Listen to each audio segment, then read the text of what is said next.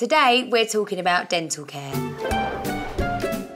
So, dental care, what are your problems? I think initially when the kids were a bit younger, it was kind of getting them to actually brush their teeth. I know it sounds silly, but it always seemed like a chore and a struggle to try and get them to actually do it. Did you talk to them about how important it was to make sure that their teeth are cleaned? Yeah, we do. I told them they'd end up with fake teeth like me otherwise.